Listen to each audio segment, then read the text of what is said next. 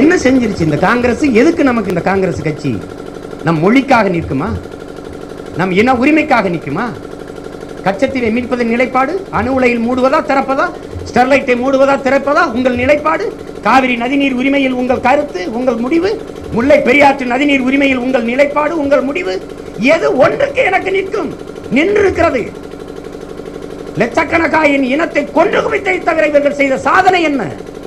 இந்த கை சின்னம், இந்த கை சின்னம் எவ்வளவு 80,000 கோடியை வட்டி இல்லாத கடனாக நம் இனத்தை கொன்று குவிக்க சிங்களனுக்கு எண்ணி கொடுத்த கை இந்த கை சின்னம் தான். இந்த கைதான், இந்த கைதான். நம் அக்காவையும் தங்கையும் அப்பனையும் சித்தப்பனையும் பெரியப்பனையும் அம்மாவையும் நிர்வாணமாக்கி நிறுத்திவிட்டு 300 அடிக்கு அங்கே நிறுத்தி இங்கே சோதனை சாவடியை போட்டு கையை உயர்த்திபடி நடந்து வாருங்கள் என்று அம்மாவுக்கு முன்பு மகனை, அப்பனுக்கு முன்பு மகனை, அண்ணனுக்கு முன்பு தங்கையை நிர்வாணமாக வர வைத்தார்கள் சிங்களர்கள். அந்த திமிர், அந்த அதிகாரத்தை கொடுத்தது இந்த காங்கிரஸ் கட்சி, அதன் ஆட்சி.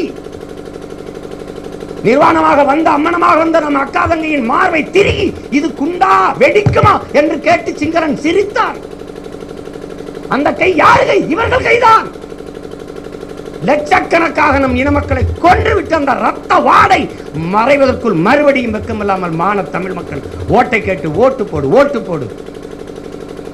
தன்மானத்திற்காக உயிரை விட்ட இனத்தின் கூட்டம், மானமும் வீரமும் அறமும் உயிரென்று வாழ்ந்த இனத்தின் மக்கள் எல்லாத்தையும் மறந்து கடந்து போனால் நாம் இனம் அல்ல, இறந்த பிணம்.